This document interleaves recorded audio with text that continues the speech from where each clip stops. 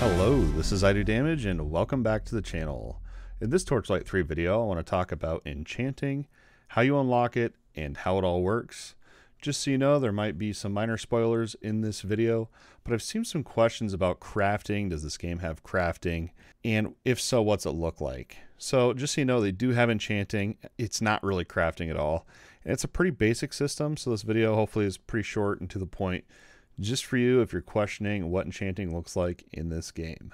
First things first, the way that you unlock enchanting is by completing the story.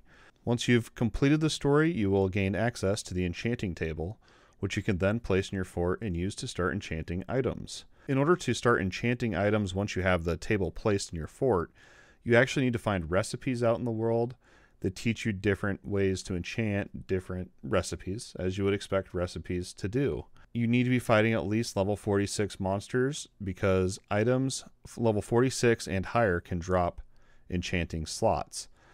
So once you've unlocked the enchanting table on one character, you can use it on another character as well without having to beat the story. But keep in mind, you're not going to find any enchanting slots on any low level items. Not until the item level that you're finding is 46 or higher. So now that you know how to unlock enchanting, you need recipes and what item levels actually drop enchanting slots on them. Let's talk a little bit about what it all looks like when you start to enchant these items. One thing I want to note really fast is I think it'd be really cool if they added in a way or a consumable to actually add an enchanting slot to an item. Because as it is right now, you just have to get lucky and hope that piece of loot laying on the ground actually has an enchanting slot on it. If it doesn't, there's no way currently to add it to the item. Most items in the game are going to come with one enchanting slot on them. The exception to this is white or common items can have, I believe, up to 2 or 3 slots on them. I wouldn't specifically aim for these, as higher quality are going to more than likely be better than common items, but just so you know, that is a thing that exists in this game.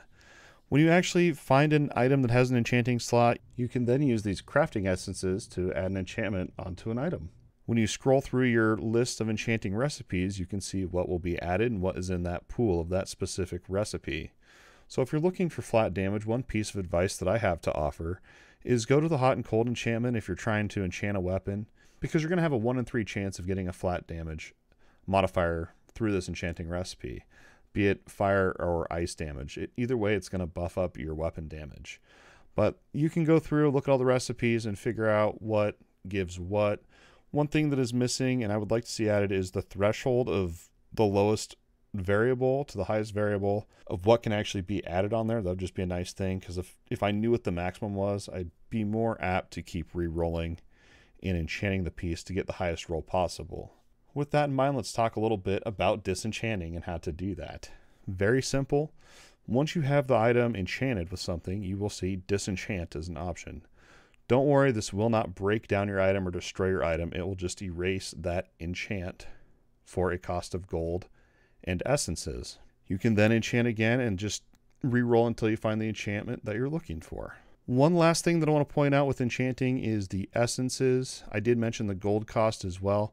The gold cost on disenchanting is pretty high. On a legendary, I think it's about 750 gold to re-roll once. But the essences, you can get more if you're low on essences, you're running out. You can salvage items to get more essences in your inventory to help out with your enchanting. I personally have not had to do that. I've never ran out of essences yet. You get a lot of essences through the contract system and the contract rewards. But if you are running low and running out of essences, you can go to the enchanting table, right-click on a piece of gear from your inventory, and break it down for essence. That's totally an option as well.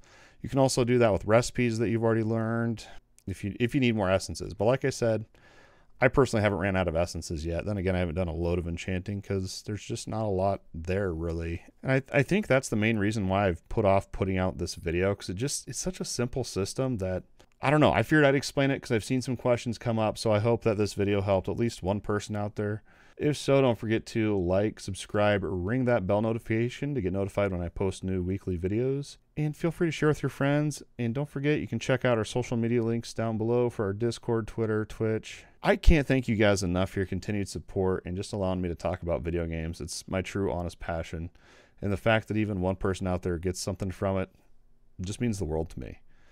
I can't thank you guys enough. As always, thanks for watching, and we'll see you next time.